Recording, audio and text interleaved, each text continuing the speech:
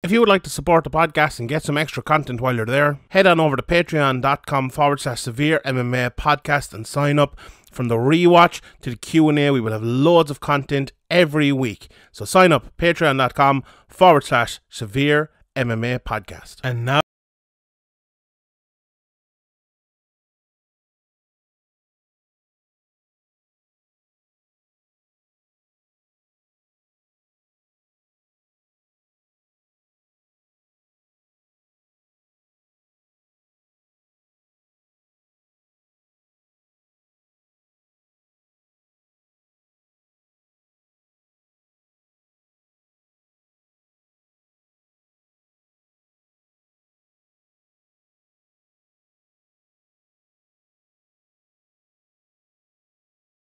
episode 419 of the Severe MMA podcast. My name is Sean Sheehan, joined today by the Mason Mount of Irish MMA Media, Graeme McDonald, as we talk about a very I will not be joining Manchester United, just for the record.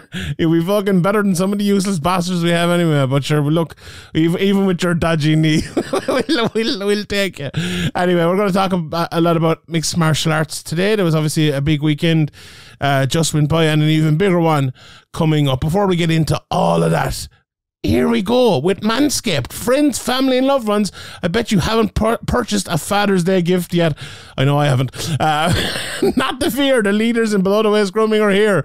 I'm talking about our friends at Manscaped. They're saving the day yet again with the total package for the father figure in your life this year. It's time to upgrade his game from waist to face with this exclusive offer. Have him join the 8 million men worldwide who trust Manscaped and get 20% off and free shipping at manscaped.com. I know, Graeme, last year you gave your dad the nose and ear clipper, didn't you? Last year, so. Yeah, I gave my father-in-law. Yeah. I'm like, I hope he takes this well and doesn't think I'm sending a message or anything. There's always a bit of that going on with the language barrier and things like that. But he was delighted with it. So they'll always work there in the end. Indeed. But the performance package 4x2 is a great gift for your father, your father-in-law, your brother-in-law, maybe your husband or your whatever it might be. And inside the package you'll find the Lawnmower 4.0, which is a cordless body trimmer, and a ton of other liquid formulations even to round out the grooming routine. This trimmer features a ceramic blade designed to cut hair on loose skin and reduce grooming accidents thanks to the advanced skin safe technology. An absolute game changer for trimming in sensitive areas. And as Graeme was just describing as well, Manscaped have the Weed Whacker 2.0 nose and ear hair trimmer. This is a perfect gift for Father's Day, and he will actually use it as well. This beautiful bundle also comes with the Crop Preserver Ball Deodorant Crop Toner, which for these fucking rush and hot days you definitely need them, but also the boxer briefs and the Shed travel bag to put them all in. We all know dads love their comfort. If this grooming routine is already dialed, make sure to hook him up with the Manscaped Boxers 2.0. As I mentioned, the best boxers for the family jewels which you came from if he's your dad. Whether it's mowing the lawn, laying out the trash, or golfing in the sun, these moisture-wicking boxers breathe without breaking a sweat. So get 20% off and free shipping with the code SevereMMA at manscaped.com. That's 20% off with free shipping at manscaped.com. Use the code SevereMMA. Make this Father's Day one he won't forget with Manscaped. And another thing you can get for your dad for Father's Day is from our friends over at Caldera Lab. They're absolutely brilliant. They're a new sponsor of ours, and they're here to get you ready for your skin ready even for the summer. And we're well and truly in the summer now. It's backed by a leading clinical trial where 9 out of 10 men experienced healthier and visibly improved skin. Caldera Lab has tools to keep your skin fresh and confident as the weather heats up. Today we have an exclusive offer for our audience, so you can try why so many trust Caldera Lab for their skin needs. Use the code SevereMMA at calderalab.com for 20% off their best products. Caldera Lab is absolutely brilliant. They create high-performance men's skincare products by combining pharmaceutical-grade science along with nature's purest and most potent ingredients. You know, we all get a little bit older, Graeme, don't we? And you know, we need a bit of help for those lines and those signs of aging and all. And there's some great stuff. The Regimen Bundle is the leader of their lineup. It's a twice-a-day routine to transform your skin in it. The clean slate to start off your day. It's a balancing cleanser, which is absolutely fantastic. The base layer is a nutrient-dense fortifying moisturizer that helps hydrate skin. Do you know what I found out actually the other day? Moisturizer. It puts moisture into your face. I never realised that. I'm 35 years of age and realised last week that moisturizer. So yeah, then the Caldera Lab will help you out. If you're an idiot like me, it'll help you out. And also the Good, it's your go-to before night clinically proven multifunctional serum that helps your skin look tighter and smoother. And you know what? That's exactly what you want. The Icon then as well for around your eyes. It helps address the 3 most common skin concerns around the eyes: the fine lines, dark circles and puffiness. But Caldera Lab, they're absolutely brilliant. They're committed, like ourselves, to doing it the right way with their transparency, sustainability, excellence. It's on a mission to better men's skincare around the world, priding itself on clean ingredients and doing right by their customers and the planet we live in. Caldera Lab is a certified B Corporation as well as a member of the 1% for the planet. Through uncompromising craftsmanship, exceptional ingredients and rigorous transparency, Caldera Lab is here to upgrade your skin and confidence. So get 20% off with our code SevereMMA at calderalab.com, CALDERALAB.com, by using the code SevereMMA. Take your skincare next level this summer with Caldera Lab. Right, Graeme? Do you remember before on our YouTube, or maybe it's still there, remember you used to have, it was something like that, through uncompromising craftsmanship and in exceptional ingredients. Remember you? Adhering to rigorous standards. That was it, yeah. I think the definition of severe, yeah. The name Severe, I was like, we have it now, we're stuck with it. I never liked it at the start. It's grown on me, but like, how did you come up with it? I remember I'm trying to sign up for loads of different ones on, like, checking the social medias and checking the domain names and just everything being either one of them or the other being taken on Instagram or Twitter or Facebook or the domain name, and just going through a list and just, I don't know. I also wanted something that kind of, if you say the first word, you know, it's unique as well. So if people just say Severe instead of having to say SevereMMA.com, everybody knows what you're talking about. So I thought that was good. But yeah, I can understand that it's, you know, it's kind of a word that has multiple meanings as well. So I kind of like that as well. Yeah, that's true. You can use it a few different ways. Sometimes you see Severe popping up. It's funny as well, you know, if you ever Google Severe MMA, it's always like fighter sustains severe injuries. I'm like, okay, well, maybe that's not the best fucking thing to be associated with. But look, that happens as well. I mean, we can't. As you said, we're stuck with it now anyway. We're stuck with it. Maybe we should have thought that through a bit more. Anyway, maybe Powerhouse available. We can take the stuff out. I was actually telling my missus the other day about you and Powerhouse and how you had this big rivalry and everything like that. And Jesus, those mad days back then, wasn't it? I feel like you won the rivalry now, Graeme, though, in the end. Although Alan's doing, and we're going to talk about KSW now here in a second. But KFC. You did a great job winning that war for Irish MMA, Graeme, didn't you? Fair play. And there's no one else now, basically. It's just us fucking talking shite. Who's the real winner? It's out of all of that. But anyway, we'll get into it. I don't know. I think it was others always kind of making it seem like it was a war, and maybe you're still doing that. Yeah, that's because I never really knew about the war, and I just met Alan a couple of times and was like chatting away, and then everyone else like, you're chatting to the Powerhouse. You know, like, yeah, what difference does it make? Anyway, that's we should get. Do you know what you should do? You should get Alan on like the 10 years of SevereMMA thing and have a chat with him. That'd actually be good. But it'd be like the 12 years. The 12 years of SevereMMA, 12 and a half years. I don't know, whatever. But no, but Alan's the same guy. He's doing very well with KSW, and you know, KSW are doing great things, and like a huge show like that was very impressive. As we mentioned when they're in Dublin, their production is always spot on. So yeah, you know, fair play to them. It's hard to make a living in this MMA world. Yeah, indeed. Let's start with KSW all together while we're here.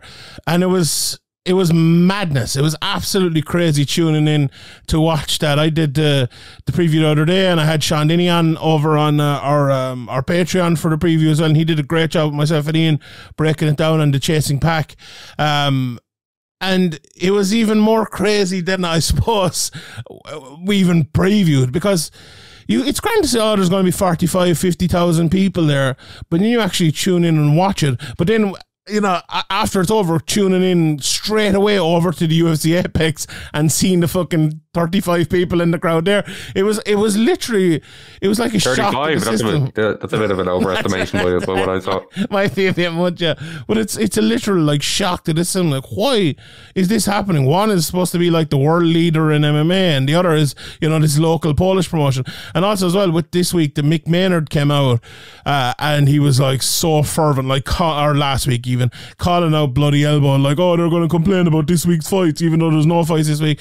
And he's like, oh, when was the last time there was a bad card? The week after he had put on a main event between Angela Hill and Mackenzie Dern. Like, are you actually serious? Like, what is going on here? It's like, and that's for a man who doesn't come out and speak very much, you know, it's a strange thing to very strange. And proclaim. It's a bad thing, because he felt so confident in coming out and saying it, and like giving out about people complaining about how terrible some of these cards have been. And I think Kid Nate from Bloody Elbow actually replied to him and goes, look, we love the UFC when it's at its best, just try to make it a little bit better. It's just like, you know, actually, like, you know, obviously Mick Maynard and Sean Shelby are, you know, dealing with a lot of fighters, a lot of cards all the time. It is a difficult job. You know, there is hard. Way too many fighters, way too many divisions, way too many events to deal with. There definitely needs to be a much bigger team of matchmakers, in my opinion. Like, you know, it was okay with Joe Silva when there was, a couple hundred fighters on the roster or 5 divisions. But then, you know, when they brought in the extra divisions from WEC and things like that, they brought in Sean Shelby. And obviously Mick Maynard was brought in there, but Joe Silva was never really replaced, and he was so important. And, you know, even one man probably couldn't do his job. And even Joe Silva probably couldn't do his job the way he did it in the current climate of the size of the roster and the amount of shows. And the pressure isn't really on the UFC to put on the best cards anymore with ESPN. You know, even for the pay-per-views, they're getting an automatic $500K pay-per-view deal for each one, and ESPN are just happy to put on whatever cards. It seems, you know, they're kind of, UFC are in a really strong position. So it's you know, I don't see it getting better anytime soon, but I would love to see, you know, other matchmakers brought on and, you know, ease the load on Mick Maynard and Sean Shelby. It probably is, you know, they've basically been in the circus for the last how many years and decades in Sean Shelby's case. So I could see why they might be annoyed with people complaining. Like, you know, they probably are doing their best for such a small team and all that, but yeah, something needs to change, because I think we've talked about it. There's a lot of cards where, you know, we're doing a podcast, we're breaking down the previous card and the next card, we're kind of looking at it and being like, oh, there's not much there. And, you know, that used to never be the case with the UFC. It used to always be really exciting, and it is a shame, but yeah, it's in my opinion, it's probably not going to change anytime soon. No, I don't think so. Myself and Spencer talked about it kind of more in depth even last week, and, you know, this podcast has changed, I think, because of that as well, because, like, we are less concerned with breaking down every single fight, whereas years ago that would have been what everyone wanted and what we would have wanted to do ourselves as well. And it's just not the case anymore. And that's, you know, that's actually, it's fine from our point of view, but from the UFC's point of view, let's see how long that'll actually last in terms of them being successful with it, because, you know, it's all well and good, it's gone up and up and up in the amount of money and all, but, like, I wonder if that lasts, because people are definitely getting tired of it and definitely getting sick of it. But yeah, I don't know. It's like I heard some talk. I don't know how reliable this is, but if they do kind of split it up into, like, say, have some events on Fox, have some events on ESPN, have some events on CBS or whatever, mix the kind of the broadcasters, then the UFC might come under a little bit more pressure from the individual broadcasters to have certain standard or certain belts on the line, or certain, you know, ranked fighters at the very least on a main card or things like that. So maybe that could change it if they go for that and kind of split up the broadcasters. But if they sign with an individual broadcaster again, I think we're we're in it for the long haul. Yeah, indeed. And if they get the same kind of sweetheart deal that they got the last time, they probably will be, they just won't care again. But how long, like, will not caring actually benefit them? But we'll see on that. But on the matchmaker thing, my son Spencer talked about that as well last week. It's insanity to only have 2 people doing that. Because if you think about it, right, just their matchmaking, it's tough enough to do that. But then they're the people as well. If someone's getting signed to the UFC, they're the ones who kind of half making the decision, unless it's someone big and with, you know, big money or whatever. And you hear like people saying, obviously with us in Irish MMA, I was talking to Mick Maynard, and Mick Maynard says I need to get another win, or Mick Maynard says I need to get a finish. It's always Mick Maynard, Sean, and those lads just do not have the time. They couldn't possibly. There needs to be at least another 1 or 2 more, I would think, even matchmakers brought in to help, and it's mad. Anyway, that could be a chat we got to have for an hour on another day. But today there is a lot to talk about, and as I said, getting back to KSW, that insane crowd, it just shows what can be done. Like, we've seen it here in Ireland for years now. Obviously the crowd isn't as big, but to create a distinctive a spectacle, but a distinctive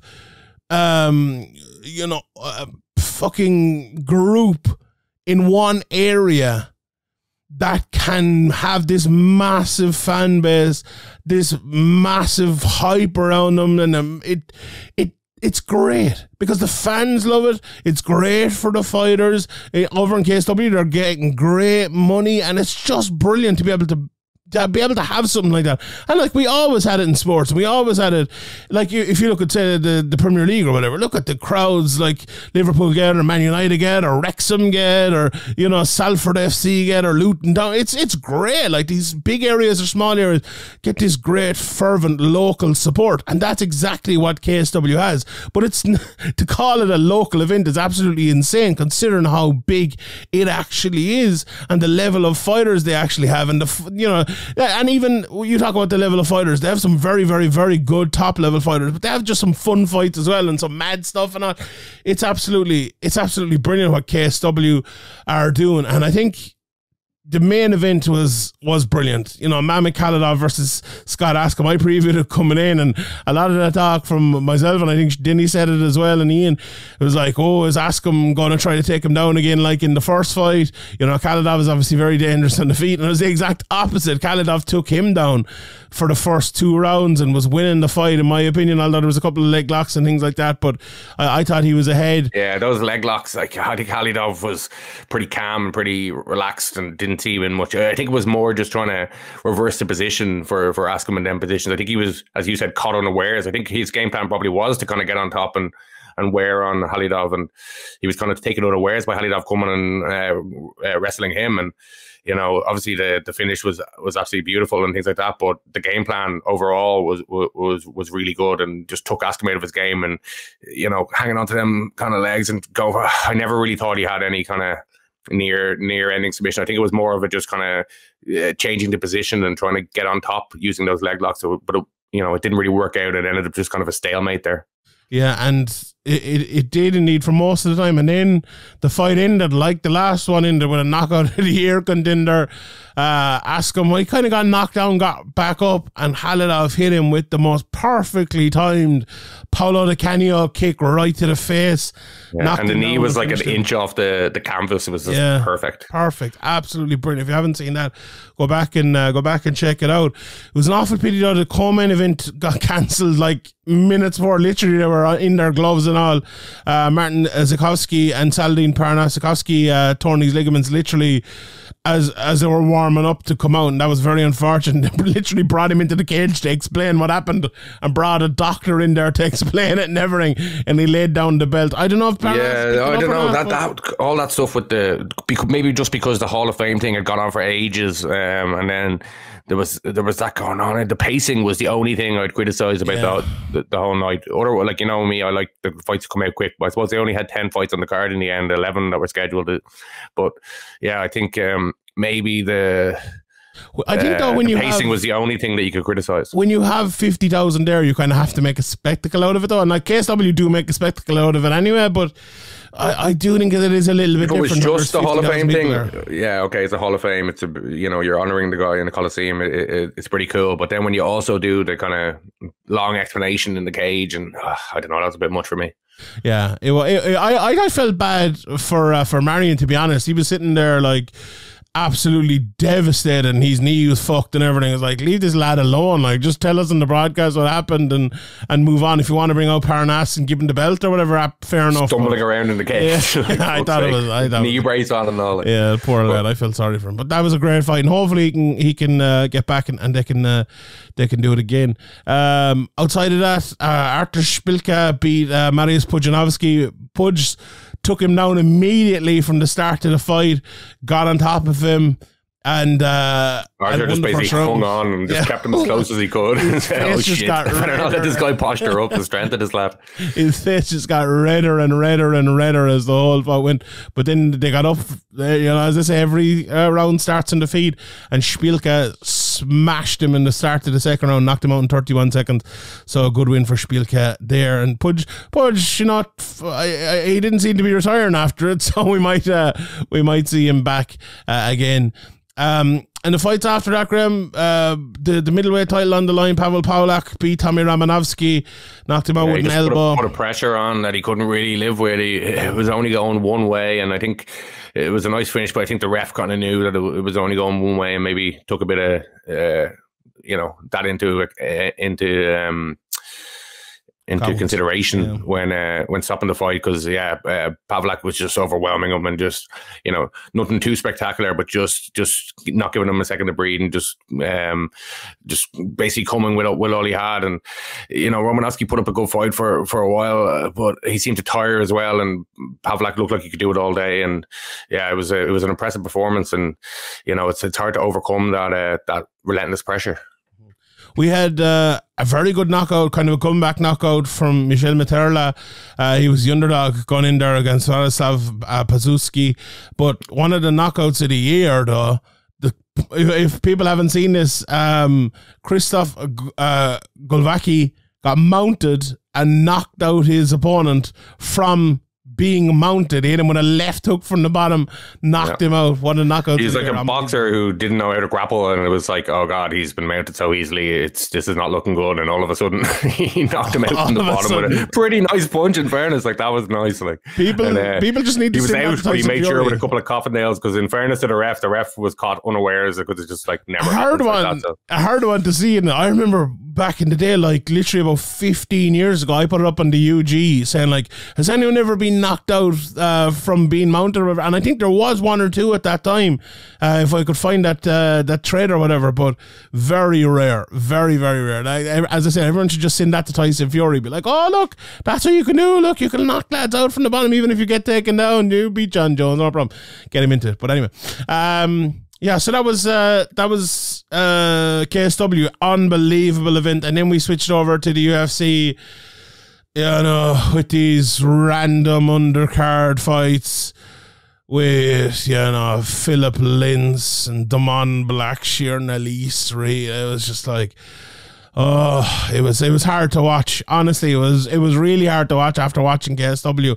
But there were some very good performances. There were actually, in the middle of the card, there were some two brilliant fights, which I really enjoyed. Mohamed Naimov against Jamie Malarkey. This Naimov looks right good. He looks a very, very good fighter. And he's from Tajikistan, as was Munin Gafurov, who I've seen a good few times where he's been in one championship and stuff. But he fought John Castaneda, who looked absolutely fantastic. And that was another very, very, very good fight.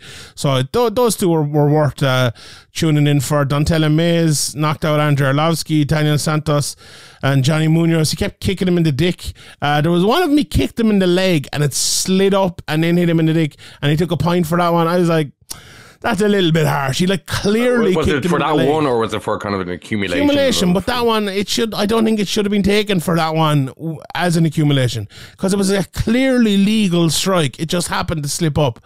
Like, isn't that what we've replay for? Like, they had 5 minutes standing there while Munoz was getting better. Like, I honestly don't understand how someone can't see that. They're like, there's clearly extenuating circumstances there. Like, he didn't just kick him in the dick. It was a legal strike. Like, I don't know. Yeah, I thought that was very weird. But anyway, it didn't matter in the end. He ended up winning the decision anyway. Zaleski dos Santos coming off of a very rare USADA ban for a tainted supplement, beat Abubakar Nurmagomedov by a split decision. I thought that was the right decision, honestly.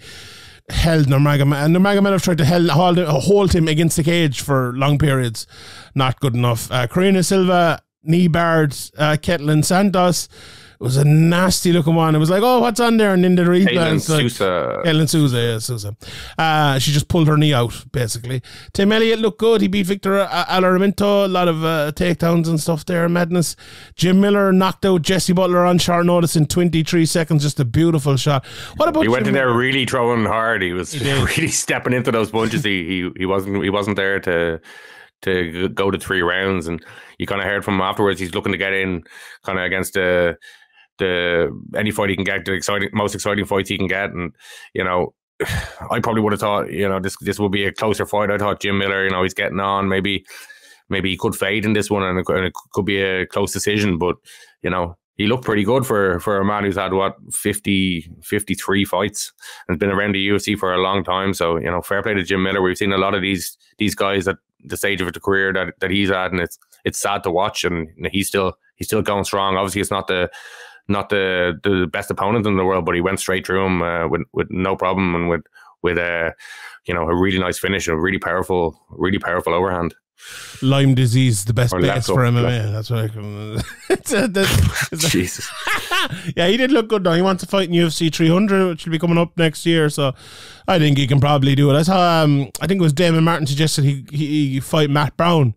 He talked about going up to 170, so I think that'd be a good fight. Let's make that happen next. Why not? So yeah, Miller looked good, and obviously he's still only 39. I thought he would have been in his 40s. Yeah, I'm surprised by that. Yeah, he was supposed to fight. So he was supposed to fight Jared Gordon, who obviously fought Paddy Pimblett last time out.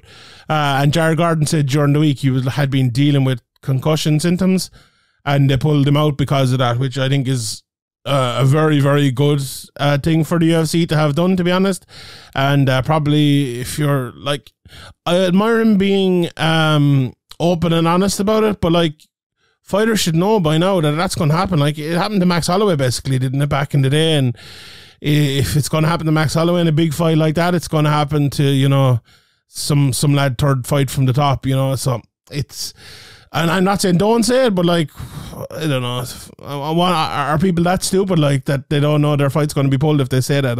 It was a weird one, but he was a lot overweight as well and stuff. I mean, kind of, I'm half wondering, did he know what he was doing? But anyway, that's conspiracy theory hat on there. Alex Caceres and Daniel Pineda then. All I could think of watching this fight was Alex Caceres is number 15 in the world in the UFC at featherweight, and Paul Hughes is not in the UFC. And like, I think Paul Hughes would absolutely destroy Alex Caceres and destroy both of these lads, to be honest. It was a fun enough fight. It was a good fight, but like, they were very tired. Pineda kept getting tired and then just started fighting normally again for like a minute. And then I think it was the body shots more than getting tired. I think they were kind of zapping him a bit, and he tried to recoup and make a recovery and kind of have a little spurt. But with Alex Caceres, sometimes he looks great, and in moments he looks great, and then in other moments it's very sloppy.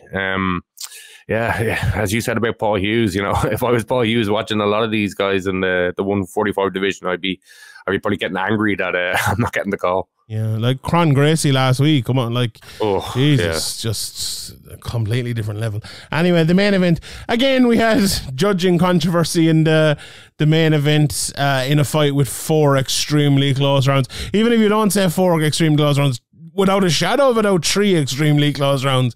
So I scored it for Kai Kara France. Amir Albazi got the win. I don't think there was like there probably shouldn't have been much controversy on it. The one thing that people were giving out about it was the 4th round was scored from one judge for Amir Al-Bazi, and which did change the result of the fight, and people pulled up the stats as people tend to do, and it was like 27-7 or something like that.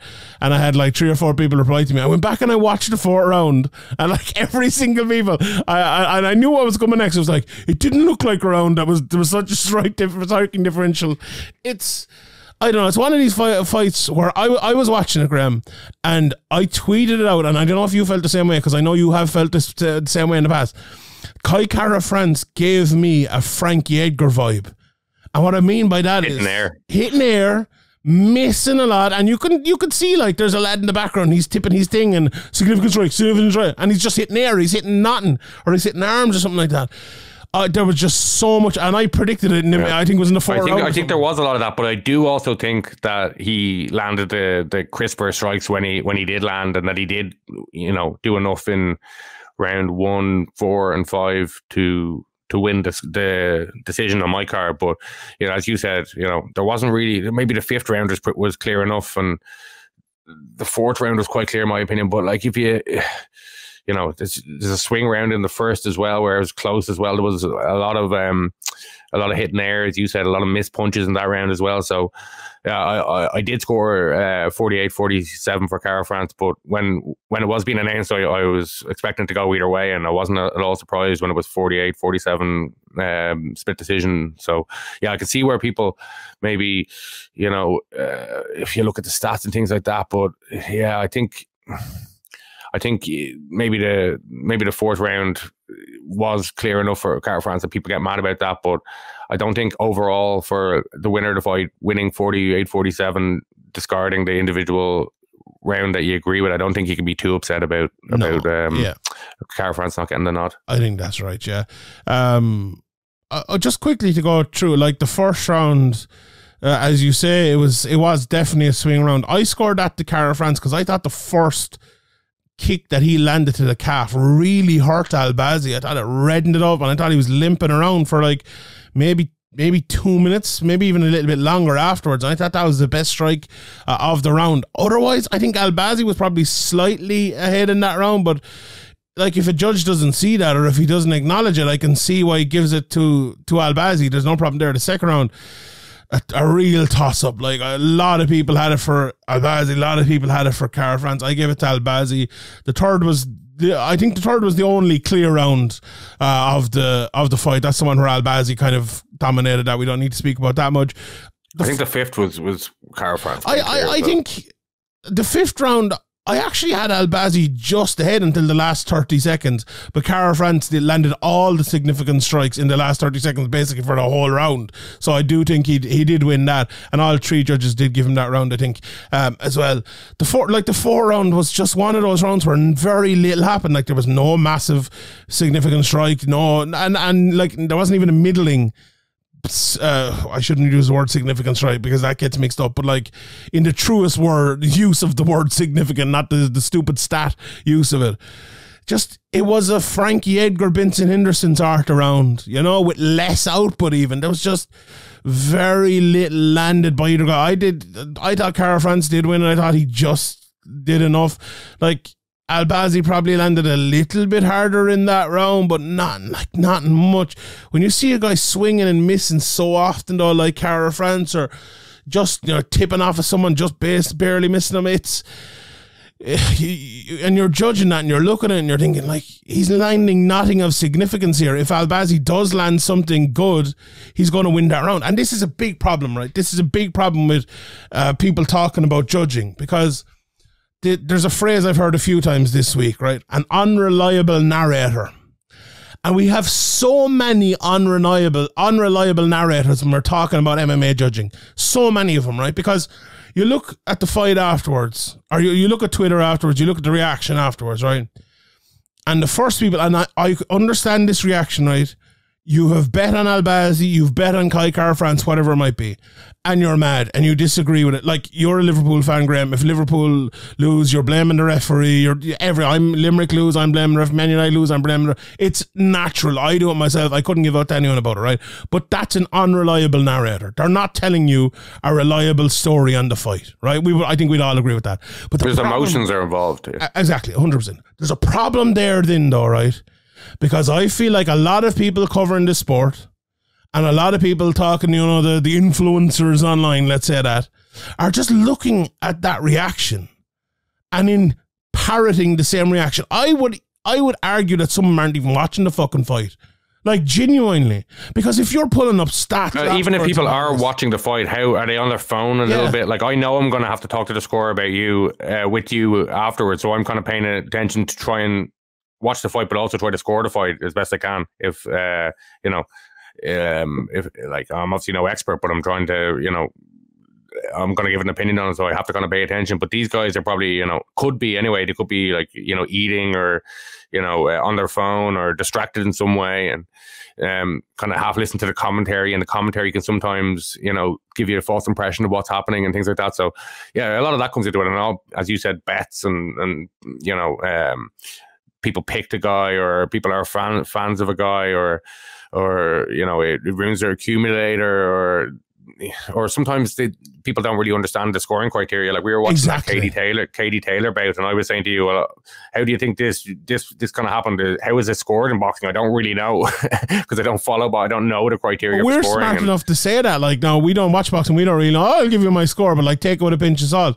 Whereas there's people actually like in talking about MMA, and they're like, this is an absolute robbery because it's not scored this way. It's like, you've probably read the criteria once 3 years ago, so I understand that. Never talk to a judge, never try to break it down or anything like that.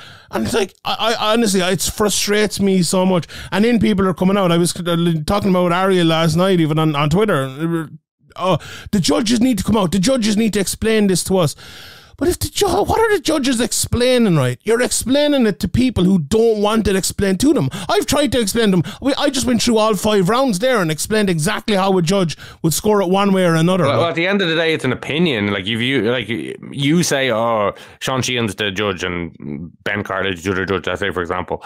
And there's a dissenting round, that first round. Ben doesn't think that calf kick was the problem. Maybe he thought he saw a kind of twist of the ankle, a misstep, and that was what caused the limping. And you thought it was the calf kick, and that scores the round for different guys, and ends up scoring because it's 2-2 going. That's grand, right? From the 2nd to the 5th round. So it's an opinion thing as well. But you explain that, and our people, like, here is the crux of it, right? That's a perfect example. Right, I score it one way, Ben scores it the other way. He comes out and explains it, I come out and explain it. Do you think people are going to take that in face value? Or are they going to say, these judges are completely apart, they don't know what they're watching, they should be decided the next day when they can all agree, and they should be in a soundproof room and a booth, and it's just but going like, even to be in the that. PGMOL in soccer, in the Premier League, of people who don't follow football, English Premier League football, the ref will come out, or the ref head, Howard Webb, came out on Monday Night Football and like picked and chose which kind of, we're going to show you how we made these decisions, and picked and chose it, and and showed how the decisions were making, and it didn't make anybody happier. It just made people more annoyed. Exactly. Well, what about this one? What about this one? Exactly. Oh, you ignored this one, and they did ignore that one, and obviously they're not going to make themselves look stupid. Nobody wants to go on TV and make themselves look stupid, like, what I mean? Honestly, I would love if we were at a place where the judges or the commission or whatever could come out after every fight and explain it, and people would be willing to actually take that explanation or even understand it. You can disagree. I'm not saying everyone needs to agree at all, but like I've said it many times about judging, it's not about agreeing, it's about understanding. And if you can't understand that Amir Albazi could have won that fight, like I think Sal Diamata scored the first 3 rounds for Albazi. If you cannot understand that, you might not agree with that. I don't agree with it. I didn't score it the fight that way, right?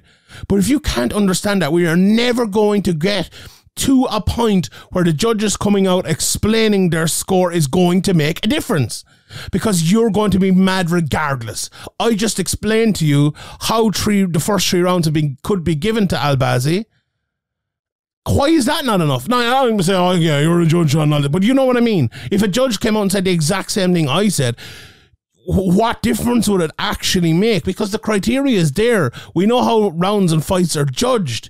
If you look at that, you actually don't need the explanation for a judge. You can go and watch the fight itself and say to yourself, this round could have gone this way or that way.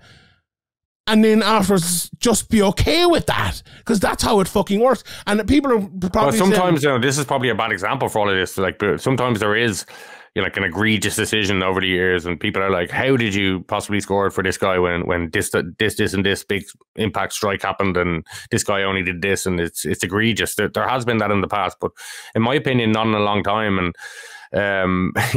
for using a boxing kind of scoring system and adapting it to MMA, and, not having that many, judges that are at the top level, I think, in fairness, from what they're dealing with compared to other sports, the standard is pretty good, like, of judging and refereeing as well most of the time. So, it has been a lot worse in the past, and, we have called out robberies in years gone by, and like, we're not afraid to call something a robbery. But yeah, I think this one and a lot of the ones recently that have been having people up in arms are razor close round swinging decisions, and yeah, that's always going to happen in MMA. These guys are, well matched guys, are very close, and they both know how to win. Both fighters know how to eke out rounds, and that's what they're trying to do. And a lot of fights where the competition levels or the skill levels are similar. So yeah, you just got to deal with it. It's just the way it's going to be. It's going to be different opinions, and it's going to be swing rounds that people disagree with. But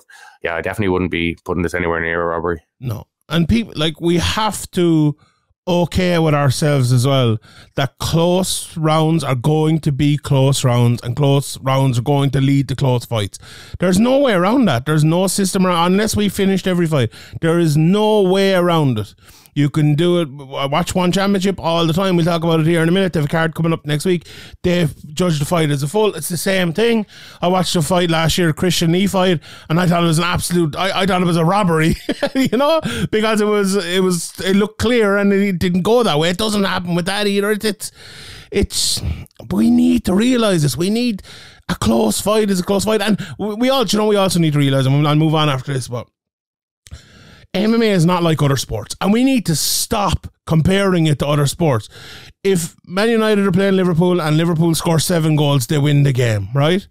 Amir Albazi could have won all 4 rounds last night, could have destroyed him, 10-8 him, and Kai Kara-France could have landed a knockout in the last second of the 5th round and won, right? That can happen. MMA is different to other sports. It is different to other sports. And we need to recognize that and realize that. And we need to realize the scoring of MMA is way, way, way, way more nuanced than other sports. Like, I was thinking about, let's say it's a basketball game, right? You can score 1 point, you can score 2 points, and you can score 3 points. And that is the top and bottom of it, right? If you score 90 points in a game, there's a breakdown of 3 ways those 90 points have been scored, right? And you can get a great idea of it. In MMA, if you think about it, right, how many different ways there is to score, how many different ways there is to win a round.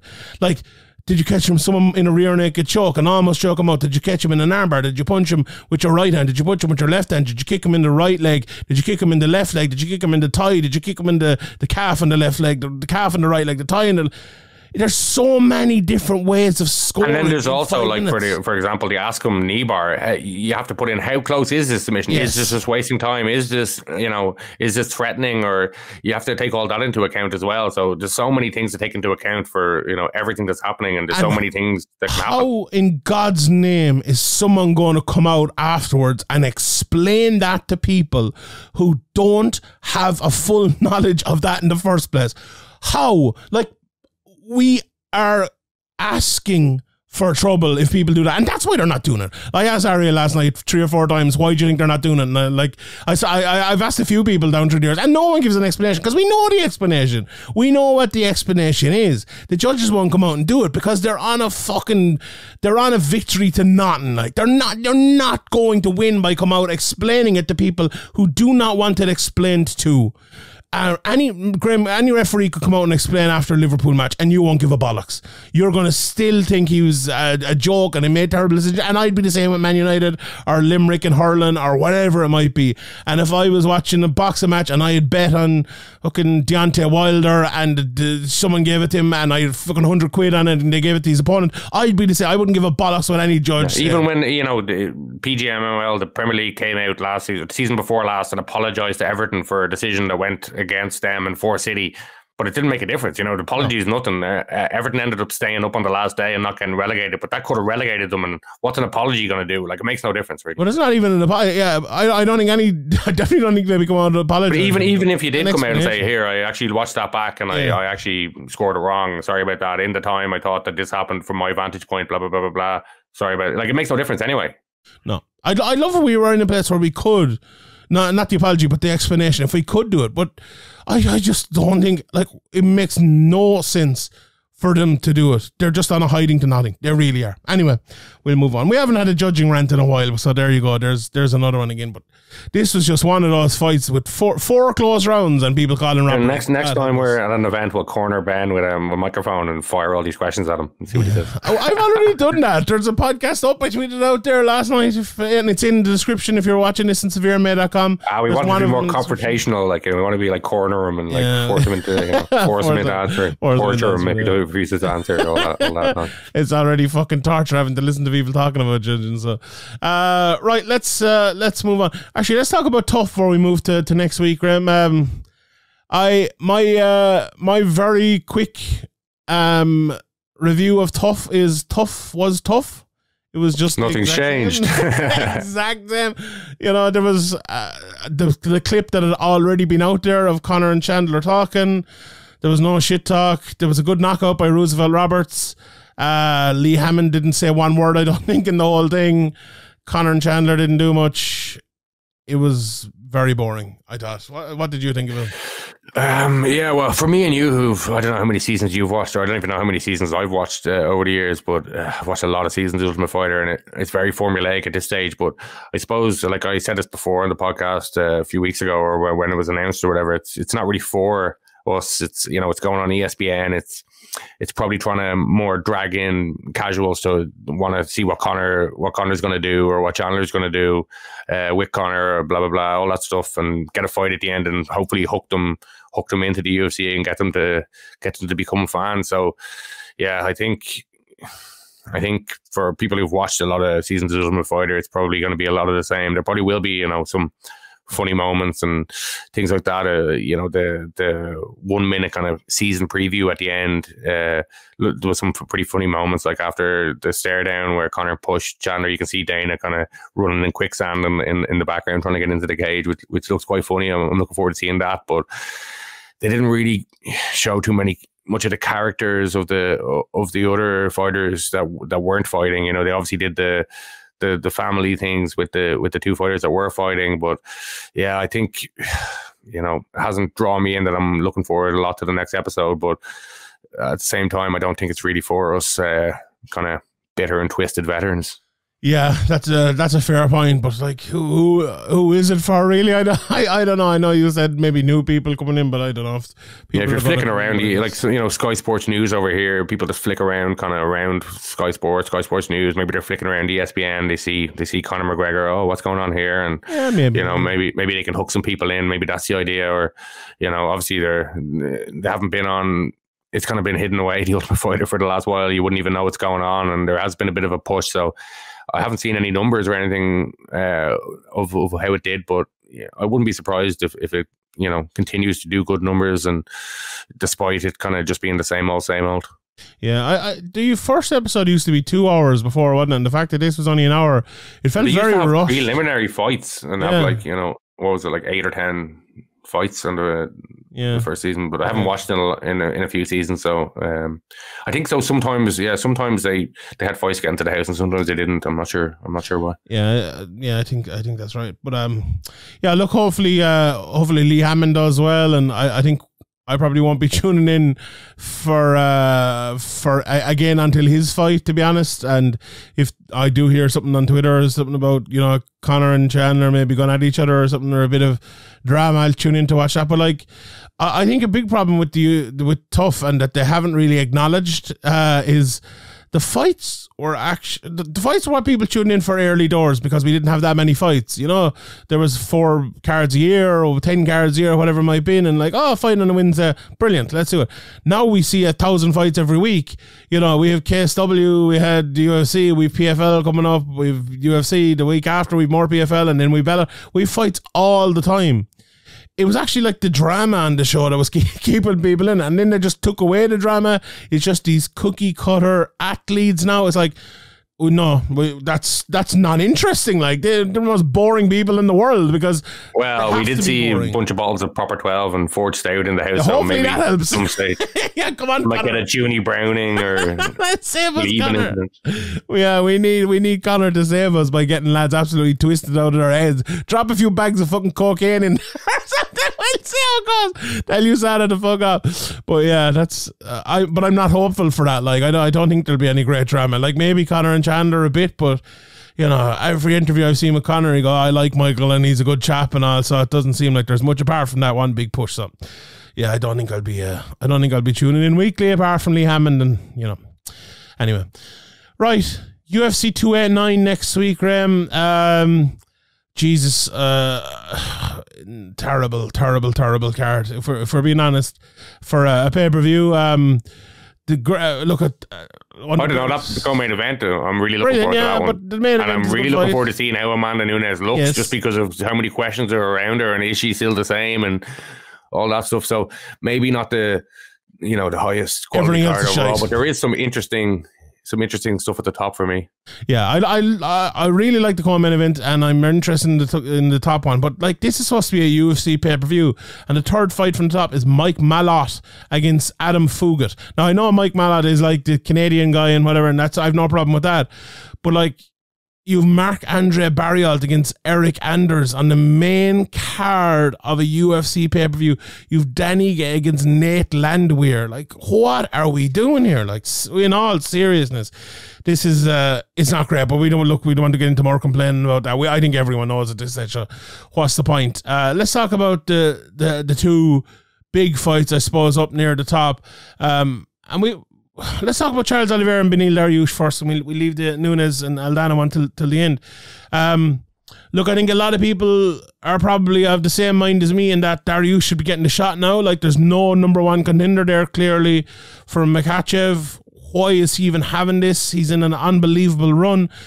Makhachev has already beaten Charles Oliveira. If he wins here and he's the number one contender, like, I'd watch the fight again. I think it'd be fun, but like, is that the prime matchup you would want when you already have another fight lined up that would make a lot of sense, that was supposed to happen and that people would be hyped for?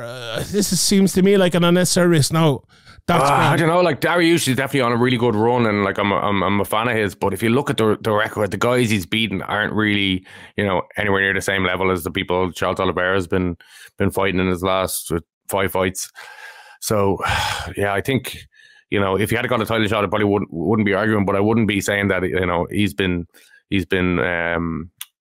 fecked over here. I don't know. Like, he beat Gamrot in his last one. Like, when he did beat Tony Ferguson, it was back in 2021. It's a very good win, but like, Tony Ferguson, I'm not going to go into this again. Like, that's fair enough, yeah. But yeah, I don't know. I just, like, he's on such a good run. He's won so many fights in a row. They were supposed to fight. Yeah, I don't know. But it just because there really isn't anyone else. Like, you're taking this unnecessary risk, in my opinion. But having said that, forget about that, because it's a great fight. I like, it's so interesting because it feels a little bit like both of these guys have adjusted their own games in a similar sort of way. Like, Dariush and Oliveira a few years ago were good fighters who were getting knocked out the odd time and were showing issues, and then they've become lads who are going out there landing big fucking shots, going at lads and either knocking them out or, you know, knocking them down. And I think we even had a conversation about Dariush years ago. Is his chin good enough for the very top level? You know what I mean? I think we had that conversation a good few years ago, and he's kind of completely put that, you know, out of thought and out of mind because of the streak he's been on and the fact that he's, you know, he definitely trusts his chin the way he's willing to trade. So yeah, that's kind of, you know, a question that's kind of been erased. And with Charles Oliveira, obviously there was kind of different problems, you know, mental kind of lapses and maybe things like that were holding him back, and he seemed to put it all together. And, you know, he definitely goes balls to the wall as well, and not afraid to let things fly. So this could really be an absolute barn burner while it lasts. And, you know, I don't know, like Charles Oliveira has been, you know, fighting higher caliber guys and putting them away. Obviously, he lost his last one to Makachev, but yeah, this is a really interesting one. I don't really know how it's going to look, and I think it could go either way. I think if it goes long, and Dariush is definitely going to have a bit of an advantage there, but early on, I think this really could be a finish by either guy. Yeah, and we're talking about chins getting tested.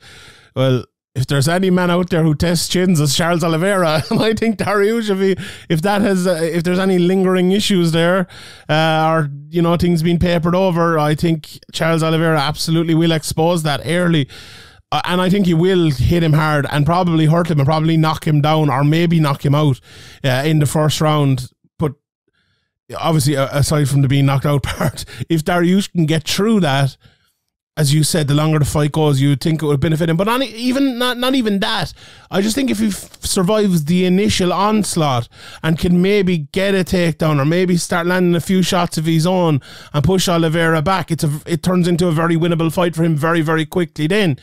But it's a very tough fight to win early, and if he cannot change that tide, it's going to be very hard to stop that tide.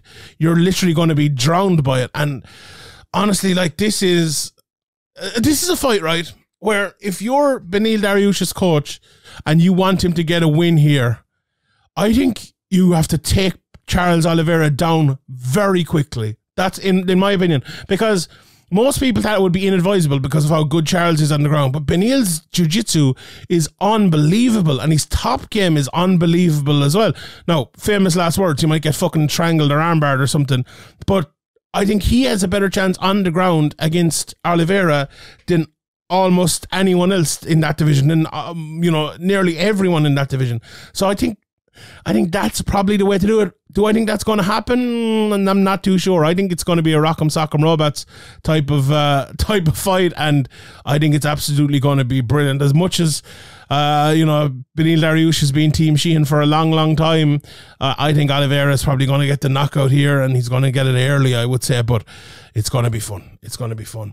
Nunes and Aldana, then, Graeme, this is an interesting fight, because Amanda Nunes came out in the first fight against Juliana Pena, looked like $5 instead of $1 million, got absolutely destroyed, came back in the second fight, won it, and look, she kind of got better, I suppose, as the fight went, but I thought she looked very shaky, didn't look herself. And nervous, very nervous. Very nervous, yeah. If there was someone better on that day, I think they probably would have beaten her. Now, did she have a bad day in the first one and was nervous in the second one? Or was she bad in the first day, slightly improved in the second day, and it's a downward trajectory she's going in? I would say the latter. I think it feels like the signs point to a downward trajectory to me. And if that's the truth, as you said earlier on, and I've said it for the last few weeks, I think Aldana will win this fight. I really do. If that's the case. Now, if it's not, and Nunes comes out and fights her best, I think she'll probably destroy Aldana. But I don't know if that's possible anymore. Like, it's very, very hard to question someone like Amanda Nunes, who is the undisputed, without a shadow of a doubt, GOAT. Like, there's no doubt about it. We can talk about Demetrius Johnson and John Jones and GSP and Anderson Silva on the men's side, and, you know, we have arguments every way, but there's no argument on the women's side. It is Amanda Nunes, and everyone agrees with that.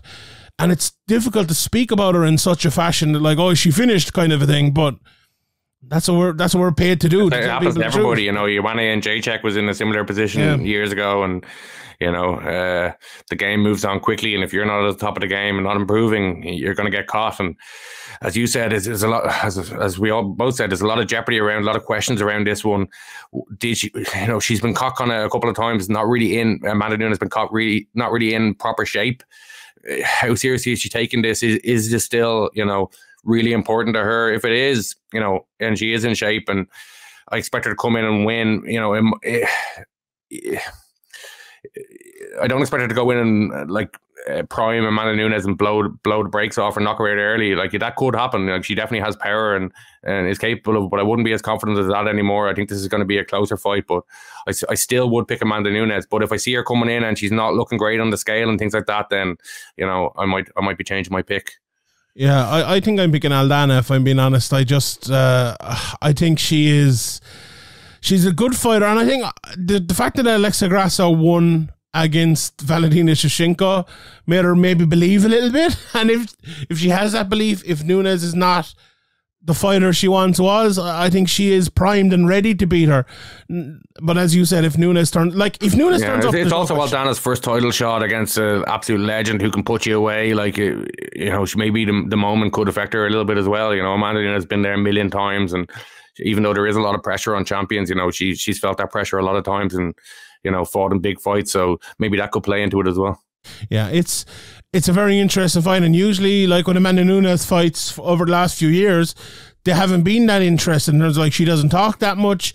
Added to the fact that she was just going to destroy everyone, and we couldn't really get hype for it. But now we have that level of hype, and it's funny how things change so quickly. Herself and Valentina Shevchenko now seem as vulnerable as they've ever seemed in terms of their place at the top of their divisions. And you know what? That's good for them in a way, and great for the UFC and great for MMA in general, because the level has risen, and that's And when you're on top for so long, like somebody like Shevchenko or Jędrzejczyk or Amanda Nunes, now people are coming up, starting in MMA, watching you, yes, trying to learn how to beat you, constantly, like, you know, working on things and watching your game, and, you know, while Amanda Nunes would have no idea who these people are. So yeah, that can play a factor as well. Like, and the hunger thing, I think, how much does Amanda Nunes want is how much work has she been putting in, and if she is, you know, all in on this and has been putting in the work and is, you know, relatively injury free for an MMA camp, then I'd find it hard to pick against her. If she comes in a really good shape, looking chiseled on the scale, then I'd probably go with her. But yeah, I like a couple of years ago, I'd be making her to finish first or second round, but I won't. Like, it's just hard to make that call now. There's too many unknowns. Indeed. There's also a PFL card next week with some of their top talent on it. The main event is Brendan Loughnane against Jesus Pinedo. Look, a good fight. You think Loughnane would be a favourite there, although Pinedo is a good fighter, a good striker. Good movement on the outside, good low kicks and things like that. I'll have a full preview of this up on Sherdog anyway. We can talk a little bit more about it. But Thursday night as well, a bit of the WEC vibes. Yeah, indeed. Some of the standout fights in it. I love the fight in featherweight as well. Mavlid Kabulayev against Tyler Diamond. Very interesting fight. Tyler Diamond is a top level wrestler. I think he's a team alpha male, and Mavlid is obviously a really, really good wrestler as well. But Mavlid fought Lance Palmer, his teammate, a few years ago, and struggled a little bit. Now, he won the fight, but he couldn't take him down, and I think Tyler Diamond's maybe a bit of a better wrestler even than Lance, and he's a good striker as well. So that's maybe a flying under the radar type of fight there. I think that'll be pretty good. But as we know, the light heavyweight tournament has been absolutely decimated with all the drug test failures, and you know, there's some new fights announced and things. Ty Flores against Dan Spahn. Sam Kay is fighting Martin Hamlet. Impa Kasanganay is fighting Tim Karen. So yeah, Marlon Moraes is back here as well, obviously at featherweight, fighting Gabriel Braga, who's undefeated 10-0. Joshua Silveri against Dylan Montes. So you know, there's some good fights on this card, and always seeing Brendan Loughnane is fun. So that should be good now, and we'll all be tuned in, and we'll all be all watching it. There's one championship card as well coming up. There's some very good, if you're a fan of the old foot boxing and the jiu-jitsu, there's some good stuff on this. But at the The featherweight division, Ilya Fremenov could be the number one contender here. He's fighting Shinny. And this lad, if you haven't seen him, look him up in Sherdog. I mean, his name is like Shin Gagcha Zoltseg, but they call him Shinny. This lad is fucking insane. He's like, I described him as like, he's a mix between Michel Pereira, Nick Diaz and Conor McGregor or something. He's just fucking insane. Absolute class to watch. But yeah, there's probably a number one contender fight in as well in the strawweight division. Mansour Mashaliev against Jeremy Miado. Mashaliev is 10-0 coming out of Russia, and he could be fighting the champion there if he wins that. Artem Belak against Kwan Win Il as well, a good fight, and Hong Yung against Sung Hung Woo. But I will have a preview for that as well, as I said, over in Sherdog. So yeah, there's some good MMA coming up this weekend. The weekend after then, we're going to have Bellator. We're going to have another PFL, and that Bellator card is the Bellator card of the year. Absolutely unbelievable card coming up on the 16th. Romero Nimkov, Pettis against Pitbull, Corey Anderson, Phil Davis, our very own Carl Moore, my best friend, against Alex Polizzi, and Richie Smullen on the card as well against Timur Kisriev, ranked 12-0. Big fight. Carl Moore's beefing with so many SevereMMA members he can't even remember who's who. He can't remember. Mixing us all up, but sure. But we'll talk more about that next week anyway, because that isn't coming up for 2 weeks. So we'll leave it at that. Any more, Graeme? Any other MMA news or anything before we go? It was a jam-packed week, wasn't it, as always? But sure, look. Yeah, no, it was shout out to KSW.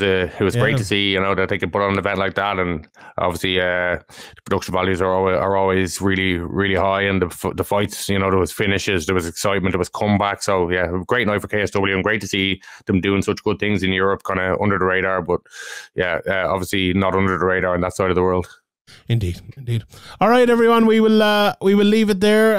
Hope you're maybe out listening to this, having a barbecue or something like that, and enjoying the good times. And if you want to throw us a $5, you can go over to patreon.com/SevereMMA podcast and sign up there. It's the first week of the month now, so it's a great time. I've actually went back this week, Graeme, and I tagged all of the Speaker's Corner episodes and the Chasing Pack episode. So if you go onto the main page on Patreon, you'll be able to click the tab, and I think there's 68 episodes of Speaker's Corner, and I think like around 50 episodes of the Chasing Pack, so you can go back and listen to all of them. Obviously the Speaker's Corner episodes are good forever because they're specific topics. So there's another one coming this week actually on point deduction. So there was a bit of controversy on point deductions the weekend. This Thursday, point deductions on Speaker's Corner. Myself and Harry very much disagreed on that, so it's a more of a debate Speaker's Corner this Thursday, so tune in and listen to that. And yeah, if you haven't signed up yet, we'd really appreciate it. We're to keep the lights on, we need a bit of support. It's very hard, obviously, and the numbers have kind of fallen away over the last while because of Netflix and charging and fucking Paramount and all of that. So we understand, but we'll keep going anyway. But if you could support us with a $5 a month, or with plus tax, I think it is, that'd be absolutely brilliant. But if not, or if you're broke, you can head over to the YouTube and subscribe and watch a few of the videos over there. It would help. We got demonetized for a few months, and when you're demonetized, it takes you, it kind of doesn't put you in the algorithm, and the momentum we had, the viewers we were getting, and we kind of steadily built, kind of flatlined there for a while because of that demonetization. Thankfully we finally got the ads back, but yeah, if you could go over and subscribe to SevereMMA YouTube, you can see all the SevereMMA stuff at SevereMMA.com/links. Indeed. All right, we will leave it there. Thank you to everybody for listening, and we will let you go now on Graeme's quote for the week. Graeme. Oh, here in London, home of the brash, outrageous and free, you are repressed, but you're remarkably dressed. Is it real? We'll see you next week. Good luck. Bye now.